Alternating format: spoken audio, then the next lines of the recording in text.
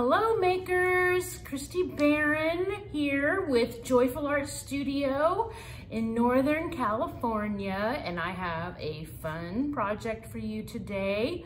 I am going to be making some cafe curtains, and I'm going to be using today the Bird and Branches. This is a fun big stencil. And then I'm going to use ink to stencil my curtains. It's gonna be super fun. And I want you to let me know where you're watching from. Let me know if you've created curtains before and maybe what stencil that you've used. That would be super inspiring to me. I love to see people's creations. Post me a picture. And Maker Studio is giving away a Bird and Branches. So, how do you win one of these? They're gonna choose one person that shares or tags 3 friends.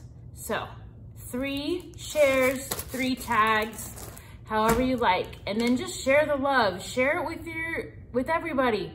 Give us some sprinkles, some love, so we can bring you more videos and more opportunities to get inspired and make amazing things for your home.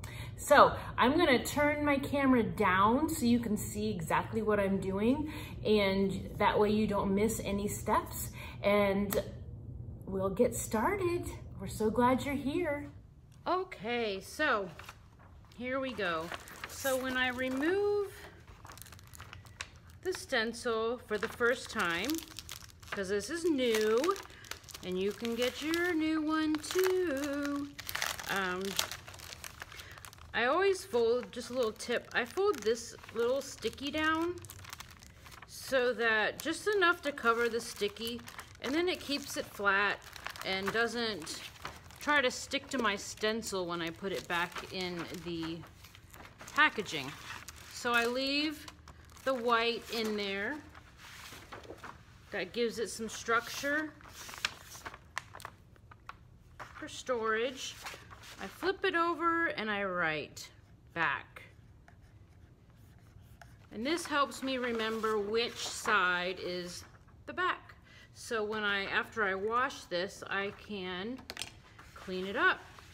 So I'm gonna set it aside. I'm gonna bring over my cafe curtain, and these are just some inexpensive cafe curtains from your local department store. I've taken them just out of the package, no pre-treatment necessary. So I know that this is the bottom because it has a shorter hem. The top had the little folded down sewn part for the curtain rod. And there's a couple different ways you could go about this. You can see that some of these are, you know, random, so that you could cut them out and place them as you wish, or, you know, just use a little bit of it. I'm just gonna leave it like this, just because I kind of like the almost wallpaper pattern of it. And it's a pretty large stencil, so there's a couple different ways you could do it.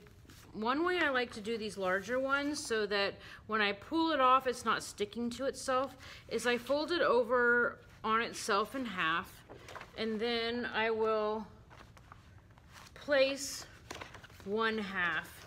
And I like my stencil to travel off the edges a bit, just like that. I feel like it makes it a little more interesting. So then I can just come here and pull this back, and it lays it flat. So that's a fun little tip for doing these larger sticky stencils, so you're not trying to, you know, swing it around and it's sticking to itself. And I'm gonna use a little bit of the blue, which is Hush Your Mouth. It is my favorite And I'm just gonna come around and kind of put it in places. And I'm also gonna use a bit of green. Coming all around. And so obviously this stencil does not fit the whole width, but that's okay. I can do this section and then wash my stencil, bring it back, and do the other side.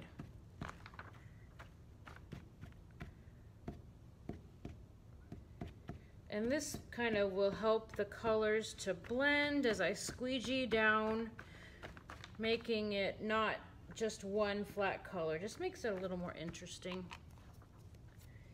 So,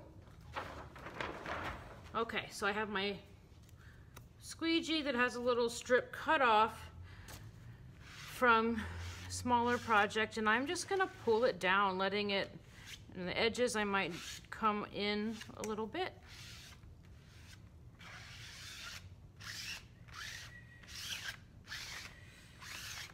I love ink. There are so many things you can do with this ink. You can paint with it. You can stencil with it, obviously. It just glides like room temperature butter. And it just goes through these screens so nicely. And it can be permanent. So if you are going to be washing these curtains, it probably will be okay, but I do usually recommend maybe heat setting it with an iron just to make sure. But honestly, I have not done that, and the things have been okay. Looks like I'll need a little bit more. That's okay. I try to be a little bit frugal placing my ink, because unlike with the chalk ink or the little tubs of paint, if you get too much out, you can always put the excess back, but you can't put the excess back in these little tubes. So less is more. I always start out with less and can add some more if needed.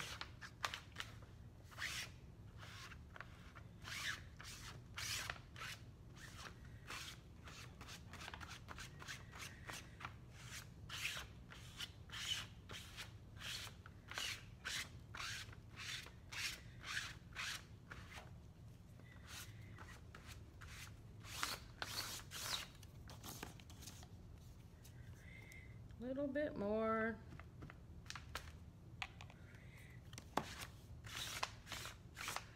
Okay, making sure I don't have any white spots.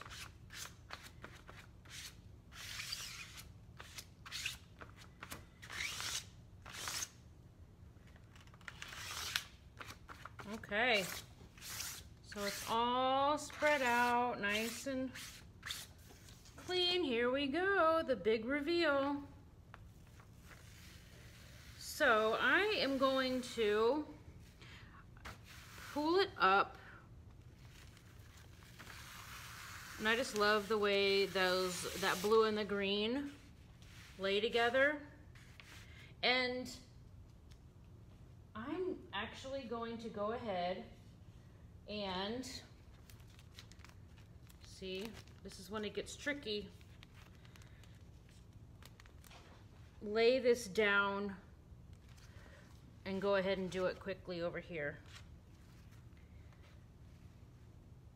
And I'm gonna have the bird come off the edge over here.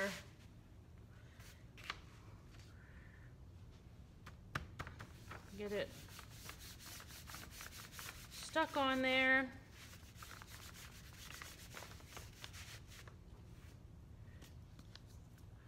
Get some ink quickly in this section.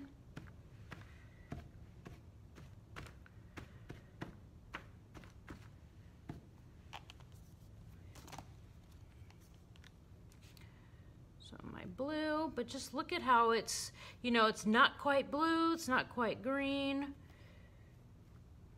They're same value of color, and they're very close to each other in the color wheel, so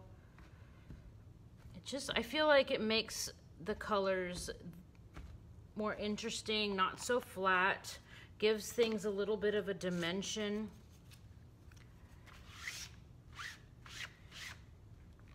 So what kind of ideas do you have to use with these stencils? Make sure you tag me and send me a picture, and then remember that Maker Studio is giving one away, so you want to share with 3 of your friends, share, tag, drop some sprinkles down below, help people see this so they can experience